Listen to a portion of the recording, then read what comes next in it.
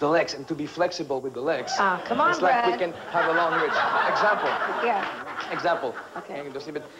If I fight normally as a street fighter, we're very close to each other. No, if I use my legs, it's like we're up.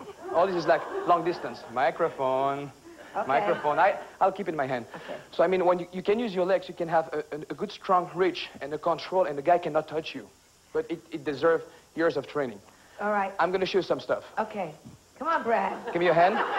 You and you go on the other side. Brad. The other side like this. Not like me. Just you Side face by me, side. but you turn your body in the other side. Just imitate him, Okay, Brad. like this. Okay. What you should do to stretch your legs is to go on very basic exercise. Turn around, because I want the camera to see me. Okay. That's right. That's why they pay me for it. The other side, please. Thank you. Okay, so a very good exercise for girls and guys is to do legs movement. Example, if one foot touches the other one, and I go in position, like a triangle, and I stretch my legs, that's right, on a low level. Right.